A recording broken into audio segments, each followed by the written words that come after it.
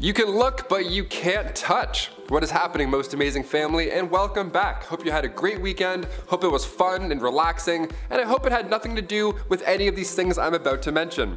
I'm Taylor McWimmis, and here are the top 10 deadliest substances in the world you should never touch. Let's do it. Number 10, Manchineel Tree. If you came to this list looking for poison ivy stats, well, you've got another thing coming.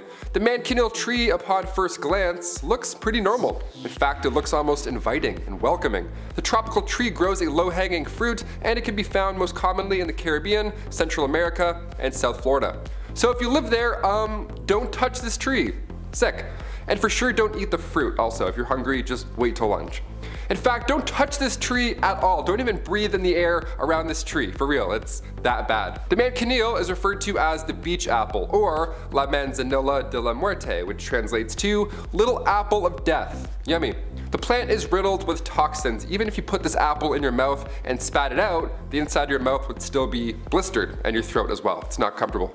The tree contains this chemical called phorbol. It's so poisonous that if you were to stand under the tree while it was raining to avoid frizz, the water rolling off the tree would burn your skin on contact. So if you're a tree hugger, skip this one. Number 9, hogweed. No, Harry Potter does not smoke this. In fact, he doesn't even touch it, because he's a Gryffindor. We should all be more like the chosen one. Native to Europe and some parts of the US, hogweed, or giant hogweed, is, like its name hints, quite tall. They grow up to 14 feet sometimes, so they look pretty threatening before you get close. Its leaves can stretch out quite far with an umbrella pattern. It's a poison disc with purple and white hairs, basically. Now, its sap contains these toxic chemicals called photosensitizing purinocoumarins. These chemicals, once on your skin and then in contact of sunlight, start to burn and cause large blisters. So the sunlight will activate this burn, like you're a vampire all of a sudden. How weird is that? It's horrible, and on top of that, if the sap gets in your eyes, well, you may become blind. There's quite a few lookalikes to the toxic giant hogweed, but again, like I said, just avoid plants you don't know. If it's fuzzy, odds are it's not gonna feel good later. Always bring toilet paper. Number 8, snake toxin. And here's why I don't with snakes. Fun fact, did you guys know there's over 600 species of venomous snakes? So yeah, watch your step, I guess. Now I'll admit the ratio isn't too bad. Less than 10% of all snakes can really hurt us. But that small percentage, well, it's enough to wipe out 100,000 people a year. So still pretty bad. Vipers are commonly known, the eastern brown snake, just, horrible creatures, but what is it about their venom that does so much damage in the first place? Well, snake venom is extremely complicated. The way we test its toxicity is by using the LD50 test, and the lower the rating, the more dangerous the toxins are. Remember that for later. Alongside the eastern brown snake, the mainland tiger snake and the Russell viper come in pretty low on the ID50 test. Sure, the dangerous snakes often look the part, but take the boomslang for example. It avoids confrontation, looks pretty similar to non-lethal snakes, but after one bite, you will eternally bleed until you're dead. From him, that little guy. Little licky tongue. That's it, you're dead. Number 7, cyanide. This one can harm you both in gas form and in powder form. How fun.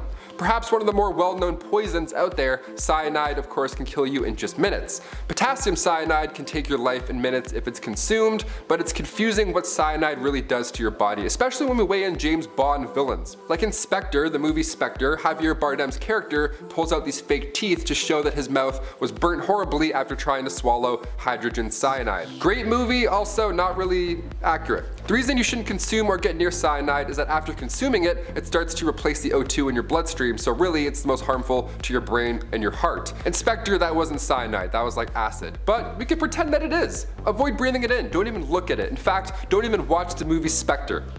It's pretty long, I don't know, it's not my favorite of the bunch. Number 6, VX. This yellow, tasteless, and odorless liquid can kill you with just one touch. The nerve agent VX is, of course, extremely illegal. It came from ICIS's research from the early 50s when they were developing new insecticides.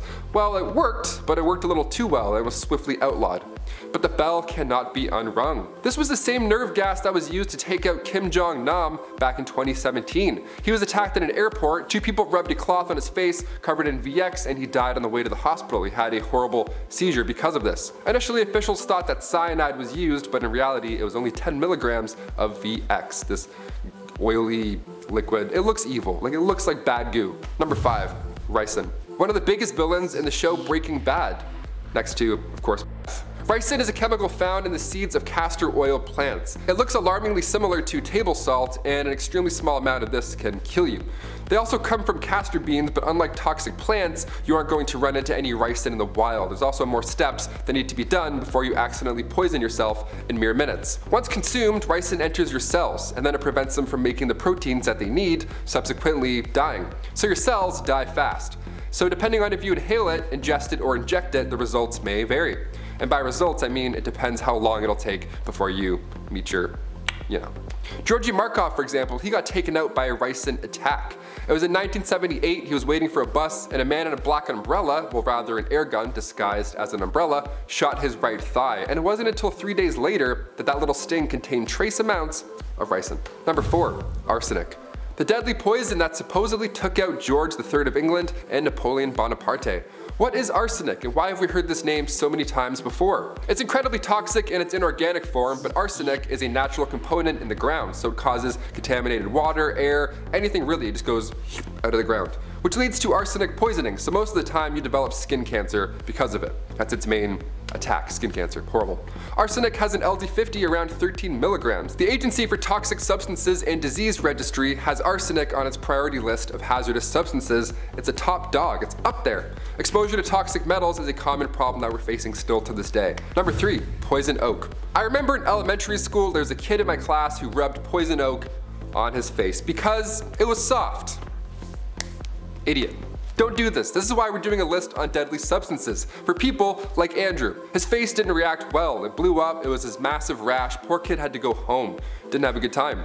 Poison ivy we all know about. We're good there for the most part, but I have to mention poison oak because I think we should genuinely know this. Poison oak is so much worse. There's another one called poison sumac. Just poison, poison, poison. No. These plants produce a harmful oil called urishi oil, and the rash that follows after you make contact is called contact dermatitis. See, like ricin, it only takes a small amount to cause a huge rash. Poison ivy is known for its leaves. Each one has 3 tips. Leaves of 3, let it be, we all know that one. Poison oak, same idea, but with fuzz on the underside, and has a lighter top. Poison oak, what a joke. There, it rhymes. Now we'll all remember. Deal, let's move on. Don't touch plants that have hair. Number 2, the kissing bug. Now I know it sounds friendly, maybe a little too friendly, but this bug is not a lover at all. The small kissy boy carries with it a plethora of diseases, one of which is called the Chagas disease. Also known as triatomine bugs, but kissing bugs sounds way better. These little guys are known to suck blood out of humans, like vampires. Why is everything kind of vampire-like on this list? We're pretty up to date with disease bugs like mosquitoes or ticks, but I wanted these guys on the list too because I've never heard of a kissing bug before. They're called that because they usually bite you near the mouth or the eyes, this area here. It carries the Trypanosoma cruzi parasite and it passes to you after the bug poops on your face. That's the main way of spreading the parasite. They bite you and then they fart in your eyes. How rude is that? They should call this one the stink bug because that stinks. Number 1, superacid. Yeah, superacid. Of course we're gonna finish off with superacid. Let's do it. We can't end it on a bug. Fluoroantimonic acid is that sci-fi acid that you see that melts through like a spaceship or anything like that. It's a real thing, and it's caused by mixing hydrogen fluoride and antimony pentafluoride. Hot combo. This acid can only be mixed with hydrofluoric acid because it's too strong to be mixed with water. It would just go gone. Nothing even there anymore. Superacid, it's 20 quintillion times stronger than sulfuric acid. This can not only dissolve your skin tissues and muscle, but it can dissolve glass. Glass. The reason we have acids this strong in the first place is that so chemists can break down molecules. Now some of these molecules are tougher so they resist common acids. Imagine being stronger than acid. Science is crazy. My brain hurts. Let's wrap this up. Guys, those were 10 substances you really don't want to touch. I threw in some animals, some plants, some acids, but let us know if a part 2 is in your interest. There's a lot of shit out there we shouldn't be touching, and that thumbs up button is definitely not one of them. I've been your host, Taylor McWaters, and we'll see you next time on Most Amazing Top 10. See ya.